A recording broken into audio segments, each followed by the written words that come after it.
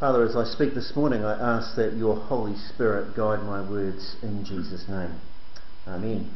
Well, as you know, we're working our way through the book of Acts, and Paul last week was in Athens, and now he's just left Athens. He's probably stayed in Athens for maybe a few days or a week or two.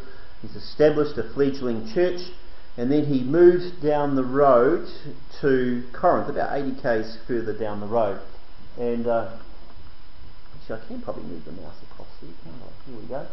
So right here we've got Athens, and then just 80 k's down the road we come to Corinth. Corinth was the capital of the province of Achaia, and it had been destroyed by the Romans in 146 BC, and then it was rebuilt about 46 years later. Rebuilt in 46 BC by Julius Caesar. He established it very much along Roman lines, and he used it as a town to settle Roman veterans, Roman soldiers who had retired, government officials and the like.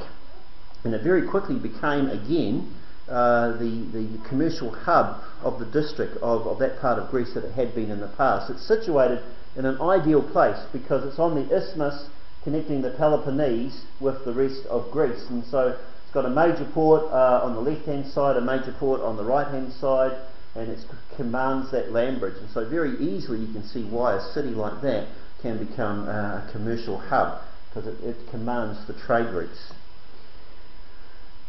And I've got a slide here of the reconstructed city, and the synagogue, and we know there was a synagogue in there. It would have been in the top right hand corner just past the theatre, where the southwestern gate was, and as you came in through that gate, just tucked on the inside of it, and kind of like one of those empty sections here, would have been where the synagogue was at that time, and also next door to it would have been the house of Titius Justus.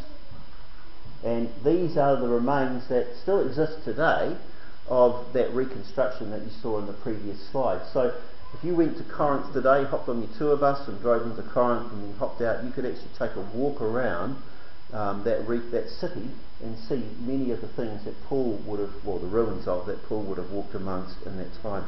I want to show you a couple of other bits and pieces. The first one is this slide here. This is a paving stone from the east side of the rebuilt theatre, and the inscription on it, if you could read Greek, would say, "Erastus, the Commissioner of Public Works, bore the expense of this pavement." Erastus, the Commissioner of Public Works, bore the expense of this pavement. In other words, Erastus, who would have been like someone in the Great District Council in charge of public works and so on, personally paid for the laying of this particular road that ran past the theatre.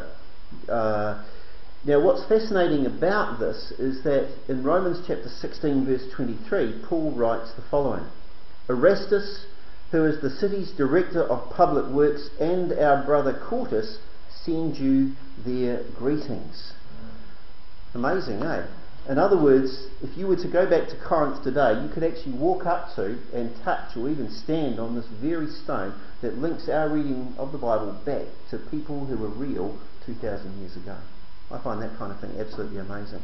Erastus, obviously, through Paul's dealings and working in the city, obviously came to faith. He actually travelled with Paul. We read of him in other parts of the Mediterranean. He came to faith, and we still have this little bit of history that links us with this man who became a Christian under Paul's ministry 2,000 years ago. Helps to ground our faith, doesn't it?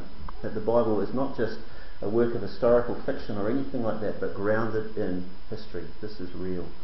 Here's another couple of interesting slides. This one here is of what they call a capital. It sits on top of a Corinthian column, and we know it would have been in the synagogue. Now, could anyone tell me why we think this particular capital would have been in the synagogue?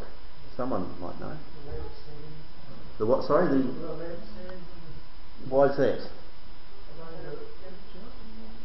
Yeah, that's right. They're Jewish candelabra known as menorahs. They've got, and we know that because how many stems have they got? 7 stem candelabras, and they're what we call menorahs, and there's 3 of them there. So this is very much a Jewish inscription, Jewish carving, and it would have sat on top of a Corinthian column. Alright, next slide. Here we have the remains of a lintel stone, and actually reads in in Greek, the synagogue of the Hebrews. And this would have actually sat over the doorway, possibly not of the synagogue that Paul was involved with. It might have been a slightly later one. And two more quick slides. And these are all things that you can see today if you were to go to Corinth. Now this one I find really fascinating. You look at that and you think, well, that's just a wall, isn't it? It's the remains of the bema. It's not a car. It's actually what we call the judgment seat. And sitting on that little bit of a limestone in the middle, just at the bottom of the wall there, is where the proconsul would have sat when he passed judgment on cases that were brought before him. So when we read through Corinthians, we read about Gallio, the proconsul, who would have been in the bema, sitting on that very bit of stone, listening to the accusations that were brought against Paul about establishing a new religion, and as we read, he passed a judgment on that. Basically, he dismissed the case. But that's where Gallio would have sat. This is the judgment seat. That's what bema means in Greek, the judgment seat. And Paul and his accusers and the rest of the crowd would have sat or stood around that place. And like I said, you can go to Corinth and see these things today. And one last one. This is just the remains of the agora, as we learned from in Thessalonica. The agora is the marketplace, and these little wee alcoves in the walls, and there would have been more around the other sides. They were the shop fronts. There would have been trestles in front of them that people would have laid out their wares for selling. And more than likely, either in the agora itself, or if it was already kind of like well and truly taken over, on the road, the Lectian road that led into this, where there were other shops and stalls set up, Paul, Aquila and Priscilla, who were tent makers, the three of them were tent makers, it's likely that they would have set up shop, possibly in one of these areas. It probably would have been in the agora or on the road leading into it. So that's one of the fascinating things about the Bible that is so different from things like the Quran and things like that, and the Mormons book. You can actually go to these places. You can walk on these sites and you can touch the stones and read the inscriptions. This is truth. This is real. This is history that we are reading about in the Bible. These things actually happened. We're dealing with real people. And so I'll just leave up a nice little picture of Paul there as we carry on. So Paul has just left Athens, as we know, and he's travelled to Corinth, and he meets up with Aquila and Priscilla, who share the same trade as him. They're tent makers or leather workers, very similar in fact to the work that Alan does down at Kotaku Saddlery today. Anyone know of Alan at Kotaku Saddlery? No, a couple of people do. Exactly the same work that he does today, working with fabrics and making tents and repairing leather and so on. Paul, Priscilla and Aquila were what they call tent makers or leather workers, saddlery work. And it's probably a very early example of what became a later rabbinic tradition, where there was an expectation that if you were going to be a rabbi, to be a teacher of the faith, that you also needed to have a trade in order to support yourself, that you weren't going to be a burden on those to whom you were teaching the faith. So even today, it is expected for a lot of people within that tradition that they earn a trade, they learn a trade, that they become a carpenter or a plumber or an electrician. So they've actually got a means of supporting themselves or something that they can fall back on while they're studying the Torah or teaching others of it. And for Paul, his trade in tent making was one of the main ways that he actually supported himself as he travelled around from city to city. He would arrive, he'd go into the agora, he'd set up himself, and people would come to him because it's a trade that was always in need around the ancient world and including today. And he would do his work, he'd earn some money, enough to live on, and then in the afternoons or whatever, he would do his work of preaching and so on in his ministry. Paul probably felt, even though Paul acknowledged that he had a right to earn a living from preaching the gospel, he himself chose never to make use of that. Even though he had a right to earn a living by the preaching of the gospel from people who would give offerings and so on to support the work, he felt that he would rather not put any burden on those to whom he was preaching, because it might hinder the gospel in some kind of way. It freed him, for example, from any temptation to alter the message to suit the ears of the hearers. You might go to a place and start preaching, and you're getting a few people going, oh, I'm not sure if I like that. So then there might be the temptation to alter what you're saying to make it more susceptible for the people who are hearing it, or acceptable, sorry. Paul wouldn't do that. He would just preach the truth. This is what it is, this is what the gospel says, and if you didn't like it, tough bickies. There was no temptation, because he wasn't expecting any financial reward from the people he was preaching to alter the message. Likewise, there would be no temptation to say, well, I know they've got a lot of money over in that town, let's go to that town and do my preaching there, because that way I'm going to get lots of offerings. Because he supported himself, it meant that he could go wherever he liked and preach to everyone who had a need to hear the gospel. So he's working as a tent maker. He's working also with Priscilla and Aquila, who are also tent makers.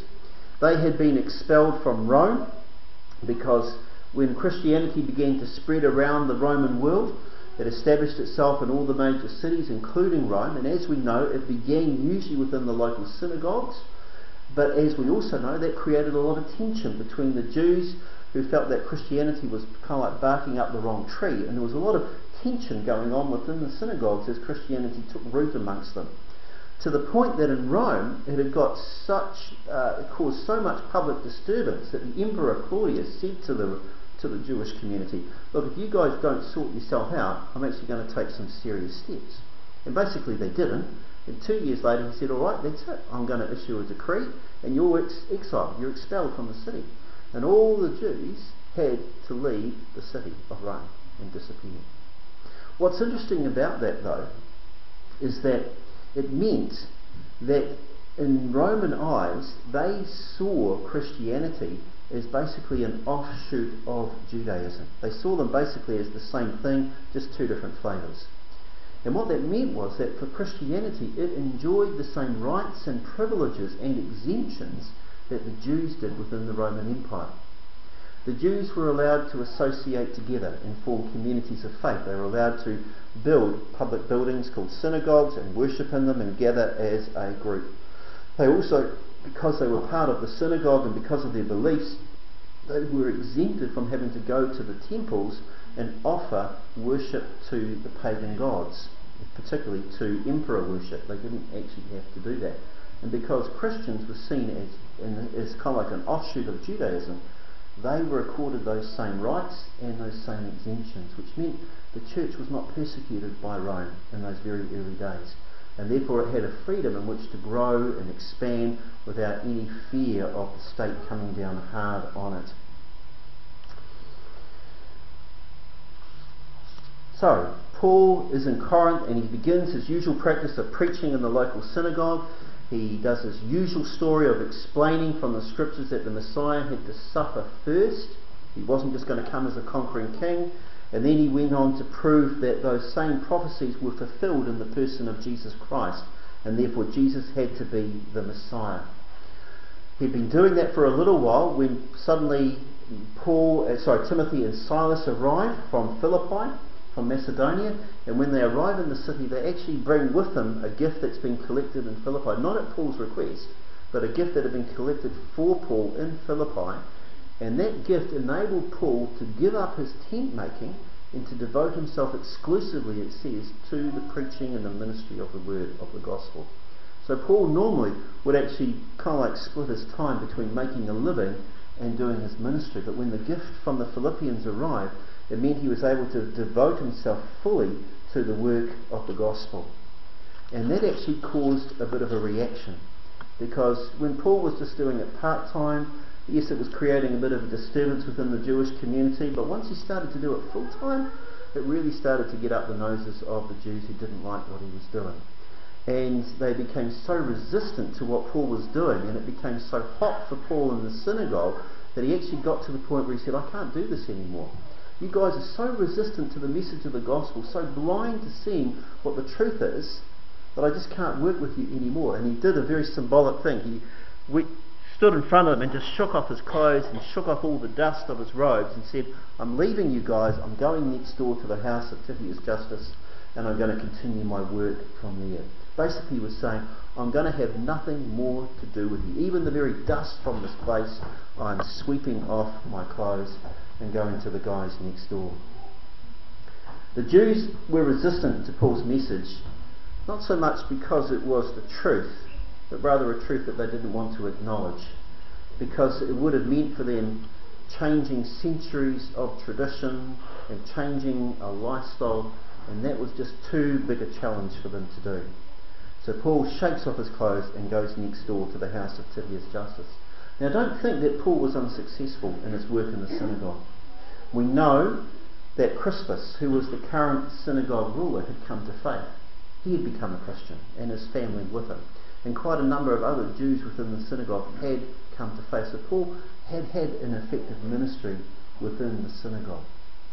Now you might have noticed as we read through the passage that towards the end that it was Sosthenes, the synagogue ruler, who was beaten up by the locals within the agora, which meant that probably Crispus, as the synagogue ruler when he had come to faith in Christ, was probably actually forced to resign or forced to leave the synagogue because of the opposition within the Corinthian synagogue to Paul. You know, and I think we have to realise that as Christians, it can be costly, can't it? It can be costly, not so much in New Zealand yet, but it can be costly. It can cost you your job, it can cost you relationships, it can cost you friendships. But as Paul acknowledged, it's a very small price to pay for eternal life. And Paul, we know, suffered a lot in his work for the gospel. We know that he's been beaten with rods multiple times, he's been stoned and left for dead, he's been shipwrecked, he's been abused and castigated. He's had a lot of trouble from his work of ministry in the gospel. And we know that when you read his letter to the Corinthian church, he actually states in it that he was fearful of coming to Corinth because he wasn't sure of what kind of reception he would receive from the people there. And yet he still came. And it was during that very difficult period when things had got so tough in the synagogue that he had to leave and establish himself in the house of Titius Justus that he actually has a vision from God. God comes to him at night when I think Paul was probably at a low point, discouraged, and says to him that while he might be challenged in his work for the gospel in Corinth, in no way would he ever be physically harmed, and that to take courage, there were many believers in the city. His work was not in vain. And on the face of that encouragement, Paul then continues doing what he's doing for the next 18 months, and a very strong church is established in Corinth. Over that 18 months, we've got Gallio. He's been appointed as the proconsul of Achaia, of that main region of Greece. And the Jews decide to make a very shrewd, a very politically minded attack on Paul. They decide to bring a case before the Roman provincial government accusing Paul of establishing a new religion. Now in Thessalonica, what did the Jews do? They went down to the local agora, they rounded up some disreputable people and they stirred up a crowd of thugs basically, and they caused trouble in the town. In Philippi, they went and took a case before the local civic authorities. Here in Corinth, they bring a case before the Roman provincial governor. That's a huge step up. Any decision in Philippi that the local civic authorities would have made would have just been for that town only. But when the governor of a whole province makes a decision about something, it affects every town and settlement and city within that province. And it would have set a precedent that would have actually been taken up by other Roman governors in other districts around the Roman world. And that could, this one decision being made in Corinth, could have huge ramifications for the Christian church in those early days. Could have had huge ramifications, because the accusation that Paul was trying to establish a new religion, instead of just being an offshoot of Judaism, to establish a new religion was actually against Roman law. People had been executed for it in the past. People had lost their lives. So this was a really serious charge. And if it was accepted, not only would Paul have been executed, it meant that the Christian church would have lost its privileges and exemptions that they enjoyed by being seen as part of the Jewish faith. So the Jews bring their charges before Gallio, who's sitting on that seat in the bema that we saw earlier. And before Paul can even say a word in his defence, Gallio gets up and says, look, this is just a matter of internal dispute. This is just a matter that you Jews are arguing about the meaning of words. This is not a serious matter. Look, case dismissed, get out of here. Which is fantastic news for the Christians, because that set a precedent going in the other direction. And for the next 20 to 30 years, Christianity basically suffered no persecution from the Roman state. Not until the destruction of the temple in AD 70 did it was recognised that Christianity and Judaism were actually two separate things.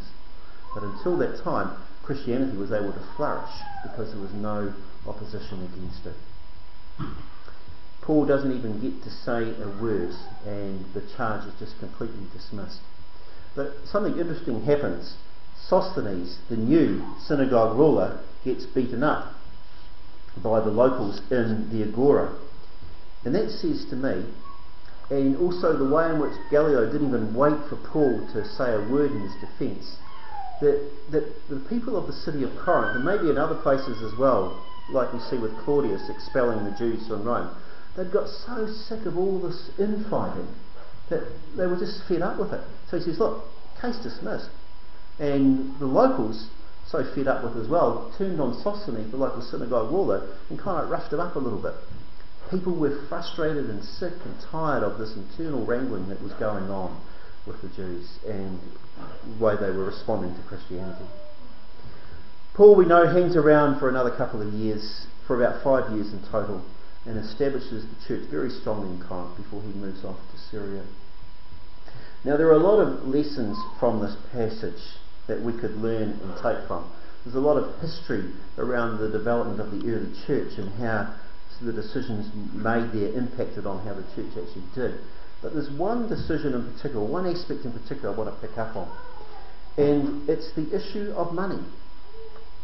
We don't often talk about money in church, do we? For various reasons, and yet money, like time, talents and energy, is a resource that when fully committed to God has the power to do a lot of good for the kingdom of God. And conversely, it can also hamper the kingdom if it's used unwisely or through its lack of availability. Paul says in 1 Timothy 6:10 that the love of money is the root of all kinds of evil. Some people eager for money have wandered from the faith and pierced themselves with many griefs. And at the time of Paul, there were a lot of people who used to wander around going from city to city, earning a living by applying some kind of new truth or story. They'd turn up in a town, they'd preach in the local agora, and they'd gather a group of followers who would give them some money, and that was how they earned their living. Paul was accused of being one of those in Athens. He was called a spermologos, a seed picker, one who went around gathering up disparate ideas and melding them together to create some new version of the truth that he would then promote to people around the place. And to be honest, it still happens today. When I say the word TV evangelist, what do you think? You know, immediately I get the reaction, you know. There are some good ones, of course, but I've seen some horrendous stuff on the TV from these guys. And it's because, unlike Paul, you know, they are seeking to earn a living from the gospel, and it's caused them to step over the line in really big ways at times, I believe. Paul, mindful of those traps, chose instead for himself to be self-supporting. But the flip side of that is that his time that he was able to spend in doing ministry was limited, because he did have to earn a living, and it was only on those times when he received gifts like he did from Philippi that he was unable to be released to do the full-time work of the ministry to which God had called him. When someone becomes a Christian, a disciple of Christ, they are giving lordship of their life in every area over to God.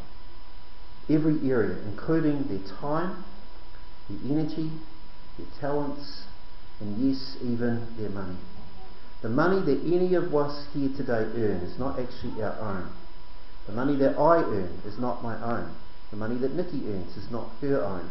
It is a resource that Nikki and I need to prayerfully discern how God intends us to use it in His service. And God gives us some guidance for that within the Scriptures. We need to give first, the Bible would tell us, to the work of God. Like Israel, the first portion of the harvest went to support God's work in the community. Then we are to take care of our own needs. And lastly, we are to care for others in need. And if you choose to call yourself a Christian, which means to publicly declare in your baptismal vows that Jesus is Lord, then you must, as a natural consequence, allow Christ's lordship over your finances just as much as any other area of your life. And it is only when the whole Church of God does that that it will be able to fulfill its mission. Here in the West, we are so much individualistic and believe that we are masters of our own destiny, that we think we are the ones, if we're Christian, that control what we do with our money. No, we're not. If you are a Christian, you should give lordship of your finances just as you give lordship of your time, talents and energy, every area of your life. And so my challenge to us all this morning, myself included, is this: is God Lord of our finances? Is He Lord of our money? Do we consult God before we make financial decisions? Are you supporting God's work with your finances, even if it's just the widow's mite? Because if you're not, then in reality you're not being obedient to God's call on your life as a disciple. And I would encourage you to go home and have a conversation with God about it, prayer. And a prayer you might pray is a very simple one, just like this: God, how would you have me manage my finances? That's it. And then listen. Now I know that today, as in all ages, there are many people who struggle. They can't even get by with what they currently earn. So I'm not saying to people here today that you suddenly start giving a tenth of your income to the church. I'm not saying that at all, especially if it means that children go hungry. But I am asking that you pray about the principle of allowing God to be Lord over all of your life, time, energy and talents, including your finances. And who knows how God will guide you when you ask and pray those prayers. It might be that time and talents are given in exchange for what you would like to give but can't. But we're all called to be a part of God's mission. We're all participating in some way. And for that mission to be effective, we all need to allow God to be truly Lord over our time, our energy, our talents and our finances. So let us pray.